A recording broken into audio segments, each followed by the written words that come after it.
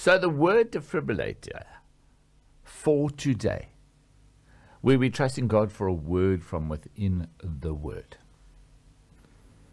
John 15, now we're doing the amplified version, the classic edition.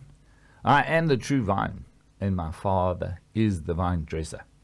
Any branch in me that does not bear fruit, that stops bearing, he cuts away, trims off, takes away, and he cleanses and repeatedly prunes every branch that continues to bear fruit, to make it bear more and richer and more excellent fruit. So that's an amazing picture. If you look at a vine, Jesus is that life source. The Father is the one that tends to his Son. The Father is the one that lovingly prunes him and all those who are in him to produce even more and more fruit. What a beautiful picture. You are cleansed and pruned already because of the world which I have given you, the teachings I have discussed with you. Dwell in me, and I will dwell in you. Live in me, and I will live in you. Just as no branch can bear fruit of itself without abiding in being virtually united to the vine, neither can you bear fruit unless you abide in me. I am the vine, you are the branches. Whoever lives in me and I in him bears much abundant fruit. However, apart from me, cut off from vital union with me, there's your answer. You can do nothing. Nothing. I have phone calls where it comes towards the end of the month where people are in business or coming to the end of the month where salary is important, and they say, Sean, I just give up. I can't do this anymore. Why do I go around the same bush over and over again? It happens every month. I pick it up, I try and make it work, then I give it up, and God delivers. So it's not in the finances coming or not, it's the fact that they just keep on taking it away, disconnecting themselves from the vine. It's like this crazy mindset that we go to the vine, get what we want when we're really desperate, and then we disconnect to kind of go do our own thing. And which is common. What son or daughter of a house doesn't leave their home and then go start their own thing and kind of grow? And that's what seeds are for, aren't they? They kind of detach themselves from the fruit, and then they grow another bush and more fruit. Not in this case. Jesus is saying, nothing you can do unless you stay engrafted in me.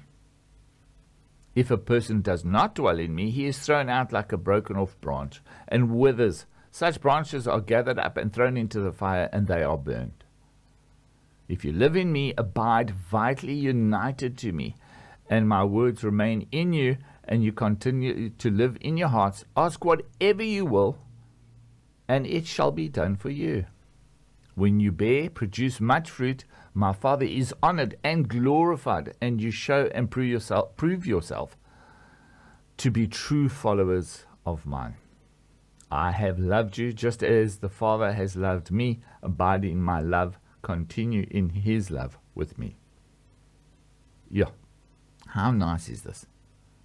And if you keep my commandments, continue to obey my instructions, you will abide in my love and live on in it, just as I have obeyed my Father's commandments and live on in his love. You hear that?